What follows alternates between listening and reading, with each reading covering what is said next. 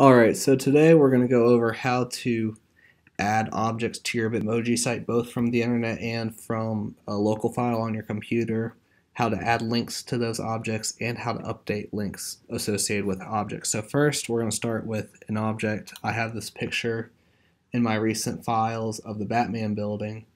So you see I have my file browser open. I'm just going to drag it over here, and you see that little green plus. Let go. Now you see it's very big. So I'm going to use the corners. You see my cursor turns to this little arrow. But you don't want to use the sides, and you don't want to use the up and down, the top and bottom ones, because it'll make it look really funny. So I'm going to Command Z to undo all that. I'm going to use this. You can cheat a little bit on it, but you don't want to do it too much. And see, I'd have it placed, and then if I was going to attach a link to this, I would do the next step. But I'm not going to attach a link to this one. I'll show you on the next object. So I want to add this Harry the Dinosaur Goes to School cover, and I'm going to link it to a YouTube video I have open in this tab up here.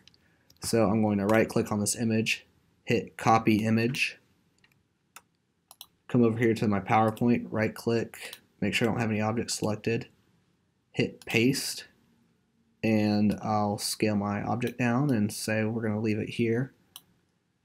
Alright, this isn't actually staying on the website. I'm just using this as an example. I'm going to come over here on my YouTube video, highlight this, right click, copy, come back to my classroom, make sure I have this blue box around Harry the Dinosaur, and I'm going to hit Command K on Mac, Control K on Windows, and you see this little dialog box that says link pops up, and you could click slides on this presentation, and I could go off a numbered slide, or I could use a web URL. So I will right click, paste my link, hit apply, and then I can come into present mode, and if I click on Harry the Dinosaur Goes to School, it's going to take me to my YouTube video, as you can see.